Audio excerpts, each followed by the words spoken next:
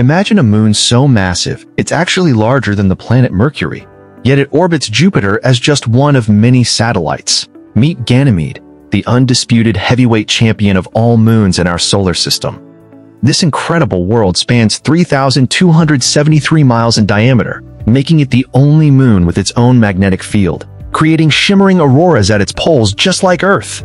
Beneath Ganymede's icy, crater-scarred surface lies a secret that astounds scientists. A saltwater ocean containing more water than all of Earth's oceans combined, sandwiched between layers of ice in a cosmic club sandwich that could harbor alien life. With a surface displaying both ancient dark terrain billions of years old and younger, grooved bright regions that tell stories of geological drama, Ganymede is essentially a planet in its own right that just happens to be trapped in Jupiter's gravitational embrace.